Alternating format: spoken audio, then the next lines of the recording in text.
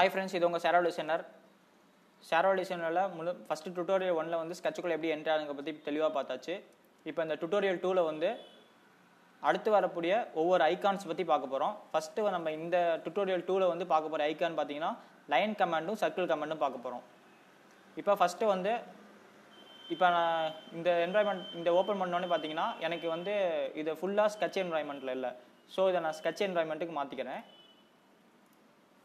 மோர் open sketch environment கொடுத்தோன்னே இது ஃபுல்லாக எனக்கு ஸ்கெட்ச் என்வாயன்மெண்ட்டாக மாறிடுச்சு. இப்போ நான் ஈஸியாக எடுத்து வரையலாம். அப்புறம் இதில் இன்னொன்று சொல்லணும் பார்த்தீங்கன்னா, இந்த ஸ்கெட்சில் உங்களுக்கு ஏதாவது நேம் கொடுக்கணும், உங்களுக்கு கன்வீனியன்ட்டாக அதை நேம் கொடுக்கணும் அப்படின்னா இங்கே நீங்கள் நேம் கொடுத்து கூட சேவ் பண்ணிக்கலாம். இப்போ நான் ஃபஸ்ட்டு லைன் கமாண்டுக்குள்ளே போகலாம். லைனை கிளிக் பண்ணுறேன். கிளிக் பண்ணோடனே எனக்கு 2 இன்புட் மெத்தட் கேட்கும். இங்கே பாருங்கள், முதல்ல வந்து கோஆர்டினேட்டரி மெத்தட்னு ஒன்று கேட்குது, ரெண்டாவது பேராமெட்ரிக் மெத்தட்னு ஒன்று இருக்கும். இப்போ இந்த கோஆர்டினேட்டரி மெத்தட் அப்படின்னா என்னன்னு பார்த்தீங்கன்னா, நம்ம ஃபஸ்ட்டு லைன் தான் வந்து 2 பாயிண்ட்டை ஜாயின் பண்ணுறது தான் லைன். இப்போ நான் கோஆர்டினேட்டரி மெத்தட் கிளிக் பண்ணுறேன். கிளிக் பண்ணோன்னே பார்த்தீங்கன்னா இப்போ நான் 0 கொடுக்குறேன், டேப் 0 ஒரு என்ட்ரு கொடுக்குறேன். கொடுத்தோன்னே எனக்கு ஃபஸ்ட்டு பாயிண்ட் 2 பாயிண்ட்டை ஜாயின் பண்ணுறது லைன் சொல்லியாச்சு.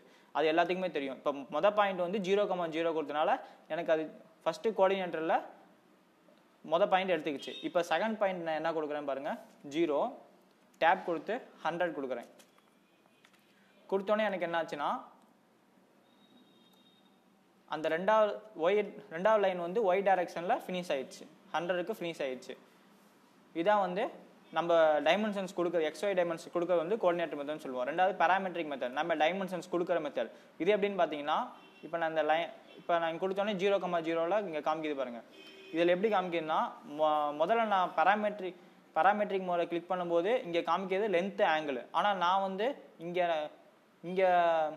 முதல்ல XY டைரக்ஷன் கோஆர்டினேட்டரி மெத்தட் கொடுக்கும்போது XY எந்தெந்த டைரக்ஷன், எக்ஸ் டைரக்ஷன் என்ன ஒய் டைரக்ஷன் என்ன மட்டும் கேட்கும். அதே வந்து பேராமெட்ரிக் மோட் டைமென்ஷன்ஸ் கேட்கும்போது லென்த்து ஆங்கிளும் கேட்குது. இப்போ நான் இங்கேருந்து ஃபஸ்ட்டு நான் கிளிக் பண்ணுறேன், ஒரு லைனு ஸ்டார்ட் ஃப்ரம் திஸ்ன்னு காமிக்குது. கிளிக் பண்ணோடனே எனக்கு லைன் எவ்வளோ லென்த்தில் வேணும், எவ்வளோ ஆங்கிள் வேணும்னு அதை கேட்குது. இப்போ எனக்கு லைனோட லென்த்து வந்து ஒரு 100 கொடுக்குறேன். டேபு எனக்கு லைனோட ஆங்கிள் எவ்வளோன்னு கேட்குது. லைனோட ஆங்கிள் வந்து ஒரு 45 கொடுக்குறேன். பார்த்தீங்களா, ஆட்டோமேட்டிக்காக அதே சேஞ்ச் ஆகிடுச்சு. இதான் வந்து நம்ம பேராமீட்டர் மோடுக்கும் கோஆர்டினேட்டர் மோடுக்கும் இருக்கக்கூடிய டிஃப்ரென்ஸு. இப்போ நான் இதை க்ளோஸ் பண்ணுறேன். க்ளோஸ் பண்ணோடனே இப்போ சாதாரணமாக லைனை கிளிக் பண்ணுறேன். கிளிக் பண்ணோடனே இப்போ இந்த பாயிண்ட்டை நான் கிளிக் பண்ணுறேன். கிளிக் பண்ணி இப்போ நான் எந்த ஒரு லென்த்தும் கொடுக்கலாம், ஆங்கிளும் கொடுக்குறேன். சாதாரணமாக நானே ஒரு லைனை வரைகிறேன். வரைஞ்சோன்னு பார்த்தீங்கன்னா இப்போ ஆட்டோமேட்டிக்காக அதே பார்த்தீங்கன்னா லைன் எடுத்துக்கிச்சு. 49ங்கிறது அதே எடுத்துக்கிச்சு டிஸ்டன்ஸு. இப்போ நான் அதை டபுள் கிளிக் பண்ணி சேஞ்ச் பண்ணணும், ஒரு 60 சேஞ்ச் பண்ணணும் அப்படின்னா சேஞ்ச் பண்ணிக்கலாம்.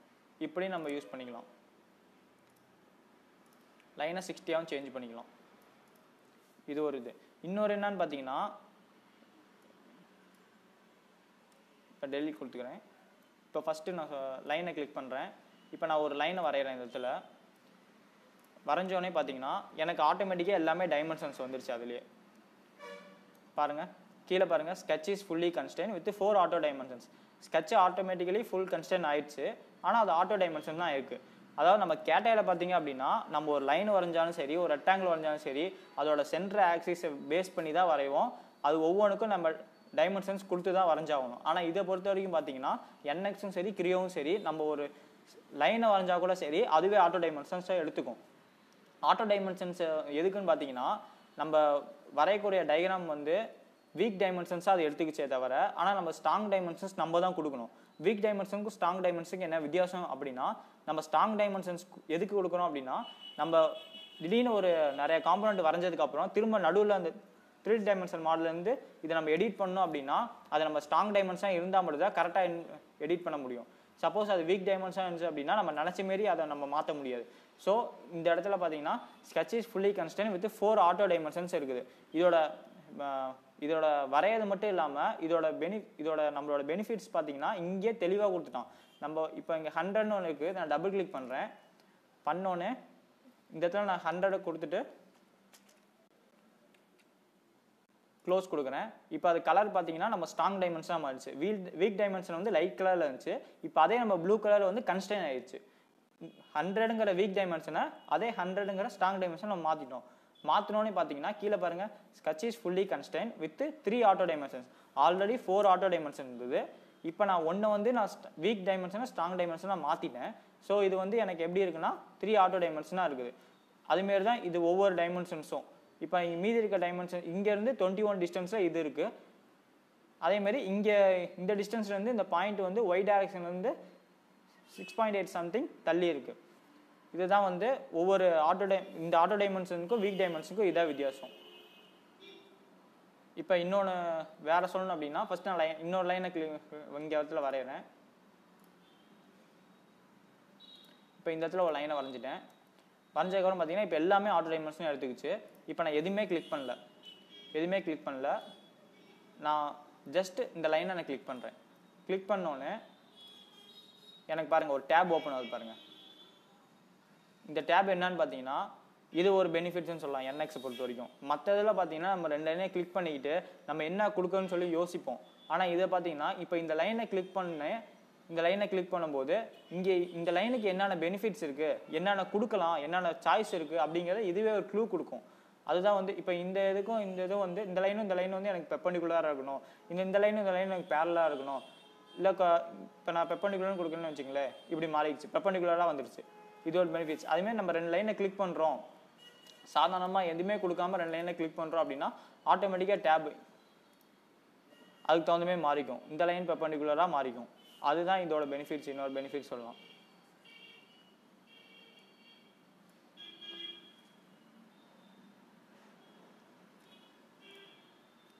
ஓகே, திரும்பவும் சொல்கிறேன். லைனுங்கிற கமாண்டில் 2 மெத்தட் இருக்குது. ஒன்று கோஆர்டினேட்டர் மெத்தடு. கோஆர்டினேட்டர் மெத்தட்னா நம்ம வேல்யூ கொடுக்கணும். இப்போ நான் 0,0 வந்து ஆரம்பித்ததுக்கப்புறம் இப்போ நான் வந்து இப்போ இது பராமெட்ரிக்கில் மாறிடுச்சு. ஃபஸ்ட்டு நான் XY வந்து 0,0 கொடுத்தாலும் இங்கேயே வந்துடுச்சு. திரும்ப XY கொடுத்தோன்னா திரும்ப அந்த XY டைரக்ஷனில் மட்டும்தான் என்னால் வேல்யூ கொடுக்க முடியும். இப்போ பராமெட்ரிக்னா இப்போ இங்கேருந்து ஒரு வேல்யூ நான் கொடுக்குறேன். லென்த்து வந்து 100, இதோட ஆங்கிள் வந்து 90 டிகிரி. லென்த்து 100, டேப் கொடுத்துட்டேன், இதோட ஆங்கிள் 90 டிகிரி.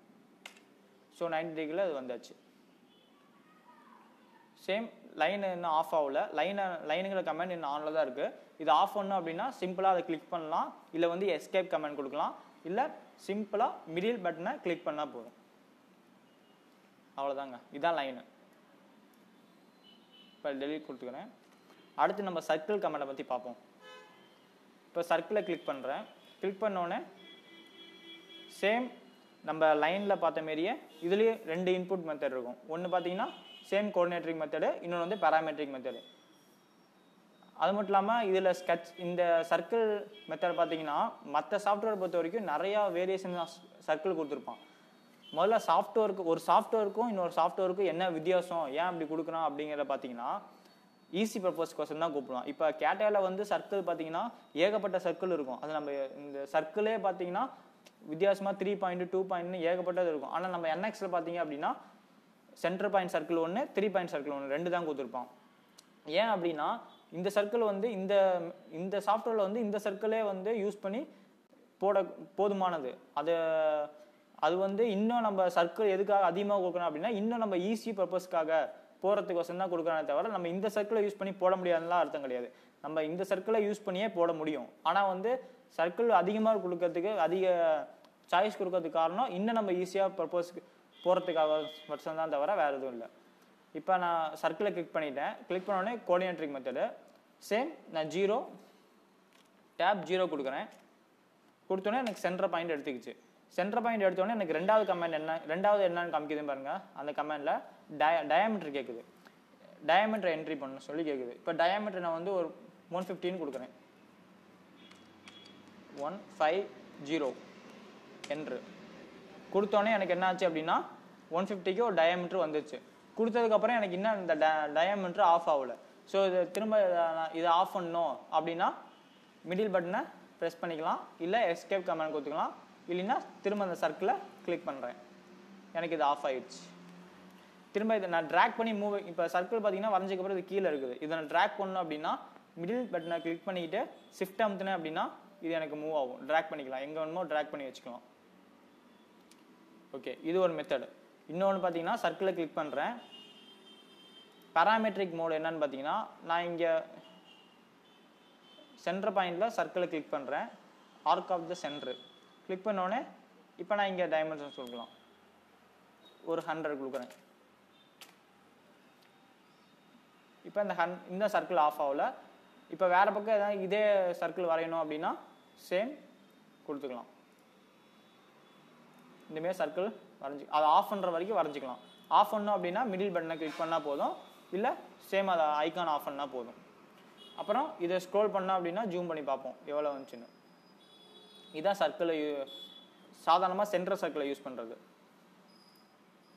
இப்போ நான் டெலிட் பண்ணிக்கிறேன். ஸோ மறுபடியும் சர்க்கிளை கிளிக் பண்ணுறேன். ஃபஸ்ட்டு சென்டர் மட்டும் சொல்கிறேன். சென்டர் பாயிண்ட்டை கிளிக் சென்டர் சர்க்கிளில் ஃபஸ்ட்டு 0,0 0 டேப் 0 கொடுக்குறேன். கொடுத்ததுக்கப்புறம் டயாமீட்டர் கேட்குது. டயாமீட்டர் வந்து எனக்கு 120 கொடுக்குறேன்.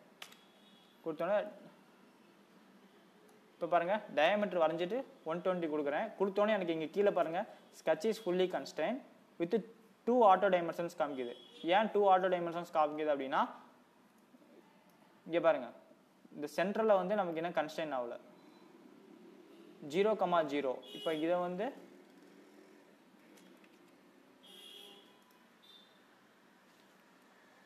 வீக் டைமென்ஷன்ஸாக இருக்குது. நம்ம 0,0ன்னு கொடுத்தோம், அது வீக் டைமென்ஷன்ஸாக இருக்குது. இப்போ அதை மாற்றிக்கிட்டேன் அப்படின்னா இது 0ன்னு கொடுத்து இதையும் மாற்றிக்கினேன். இப்போ கீழே பாருங்கள் ஸ்கெட்ச் இஸ் ஃபுல்லி கன்ஸ்ட்ரைன்ட்.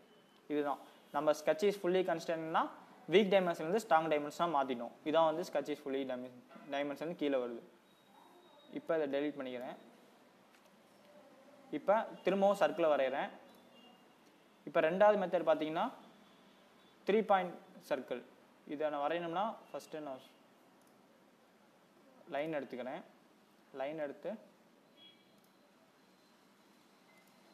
ஒரு ட்ரையாங்கிள் மாரி வரைஞ்சிக்கிறேன்.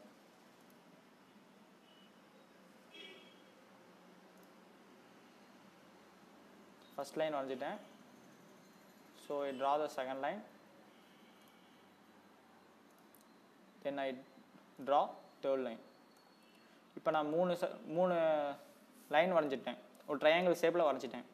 இப்போ நான் 3 பாயிண்ட் சர்க்கிளை எப்படி ஜாயின் பண்ணுறது அப்படின்னா சர்க்கிளை கிளிக் பண்ணுறேன். 3 பாயிண்ட்டை கிளிக் பண்ணுறேன். இந்த சர்க்கிள் வந்து இன்னர்லையோ அவுட்டர்லையோ எப்படி வேணால் வரும். இப்போ பாருங்கள் ஃபஸ்ட் பாயிண்ட், செகண்ட் பாயிண்ட்,